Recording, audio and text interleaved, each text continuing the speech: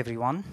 Our next presentation starts in a few seconds, and I have the pleasure to introduce Larissa Dusabe from Rwanda with a study case of data collection and data sharing for rural water supply management in Rwanda.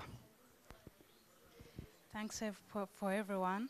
My name is Dusabe Larissa. I work in WASAC. Is it working?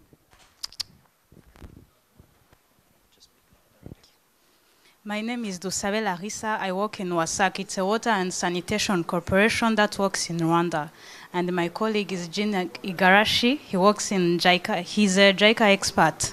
We are currently having a technical collaboration. So Rwanda is a small country located in East Africa, and the capital city is Kigali.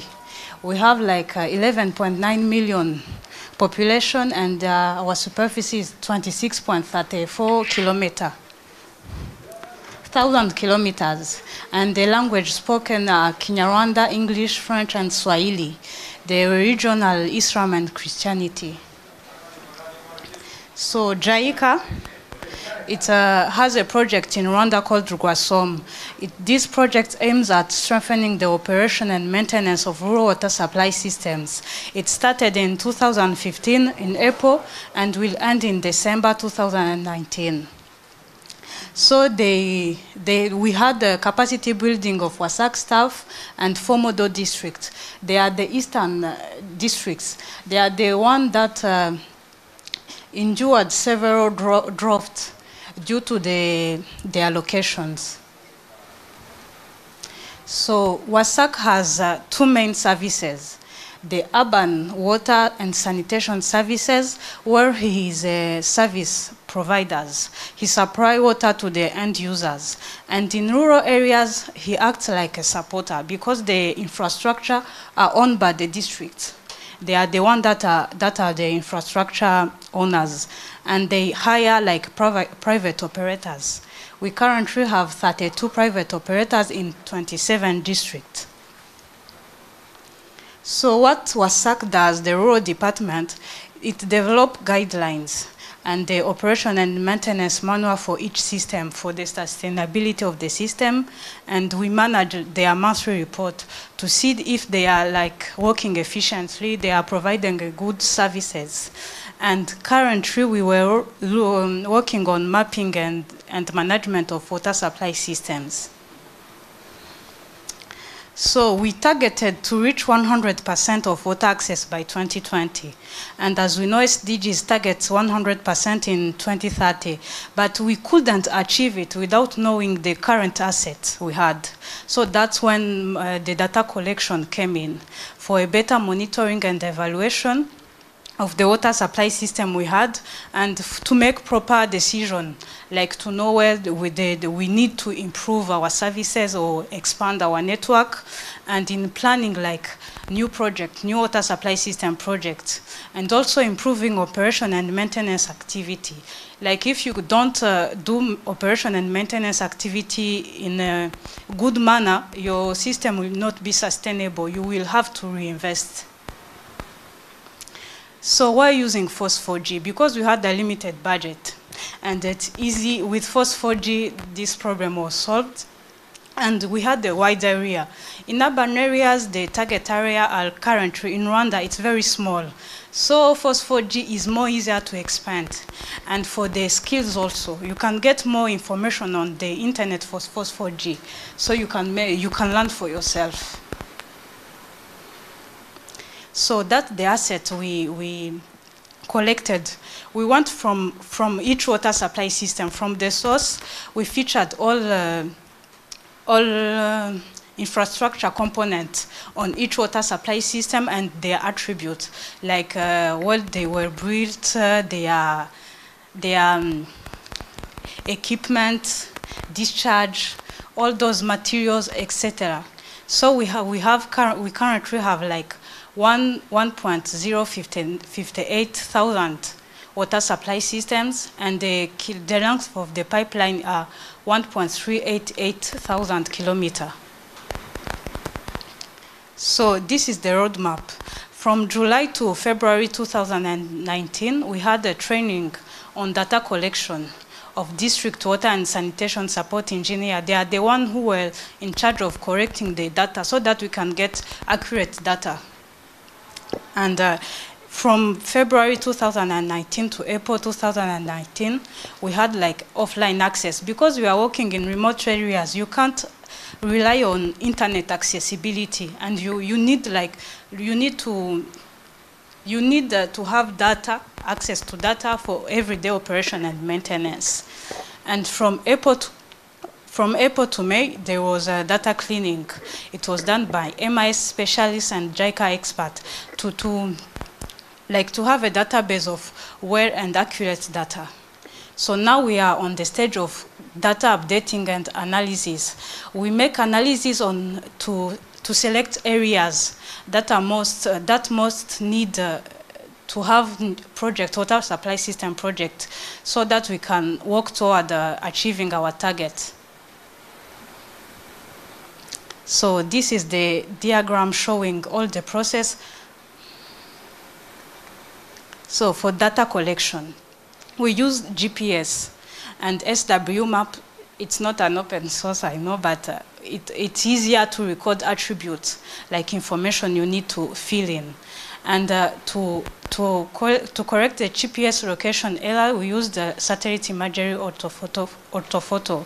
And then we match data and attribute and location on QGIS, and we use the GeoPackage by the same data structure with PostGIS. So it was very easy to copy to the PostGIS.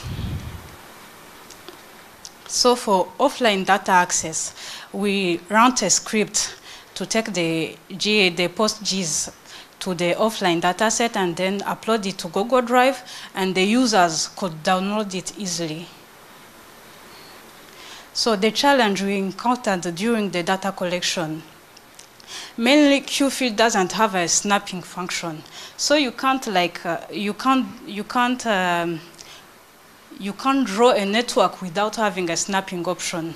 It couldn't be possible. And it's not stable for old Android. But also due to our hilly land, SW map to collect data attribute information was not working properly, so we had to adapt ourselves. And some water supply systems were located in remote areas. So we plan to have like a report that could be produced online. So the Python script run it and produce the inventory report that is uploaded to Google Drive, and when you need the report, you can just download it. So for water supply system, there are some parameters that need to be monitored. So that's when APANET is needed. But it's not, it helps in planning, operation, and maintenance, but it was not very easy to create data for APANET application. So that's what happened. The PostGIS was converted using Python script, and Google Drive, it was uploaded to Google Drive. Then the INP file and S3shape file were downloaded to APANET and QGIS, where there is QWater plugin. So what we are planning in the future, from now on, we are on offline access and data updating. But in late 2019, we plan to have to use LISMAP to update the data in real time, because this one is more easy, and even editing and putting in new attributes is more easier than QField. Online reporting using Jasper server. So this is how it works. QGIS, we design layer style and upload QGS to LISMAP. LISMAP on connection, we propose to start making the server available in 2019, and you can have it at the users on your computer or Android devices. So why LISMAP? Because it's easier to design layers it's easier to design layer style by QGIS, user access control, and zooming by layers. You can see, like, if you want, that's a district in my country, it's called Rwamagana. If I want, like, to do researches in Rwamagana, it's more easier, and I can get the information I need in less time. And viewing attribute, it's more easy also, and switching layers. Measuring the distance and area, as you can see, you can do it like by inserting the researches, and then it gives you the area you are looking for. And also editing and features and attributes. Thank you.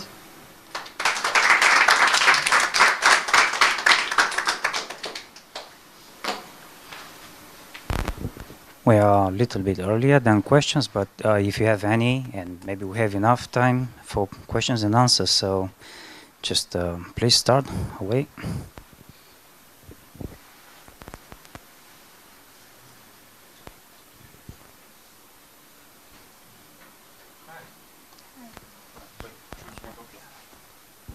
Did you try with the newer Android versions, or just the old ones? But the new ones work, the old ones don't. Did you test this?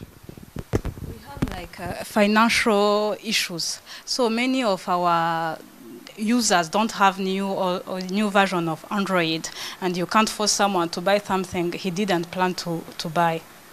It's like a bit tricky.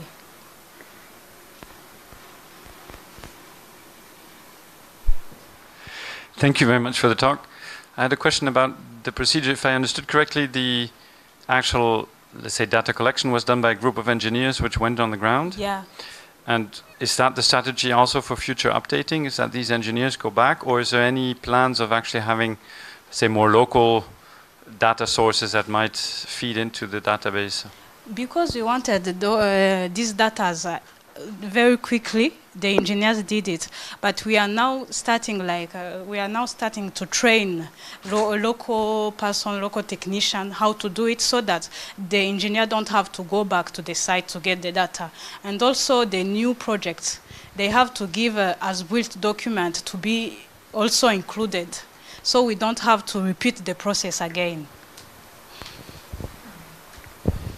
Thank you for your nice presentation.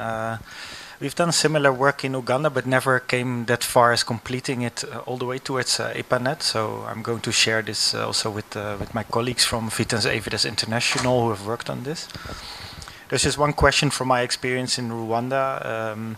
How easy was it to get acceptance for free and open source software, and especially QGIS? I think they had no other option, because it's more cheaper. And they didn't have any other option. Because you remember from what we discussed before, that when we wanted to do a project with QGIS there, that all the donors agreed, but then they had to ask the local beneficiaries, the University of Rwanda, and they said, well, we like the plan, but we want to use ArcGIS, and then we lost the project. So I'm very happy to see that that's not generally applicable to your country, so there's still hope. No, it's not generally applicable, and as you have seen in the introduction, we had like a goal to achieve 100%, and we were in 2018, and we didn't even know the assets we had, so we had to do that. Great. Yeah. Any more questions for Larissa?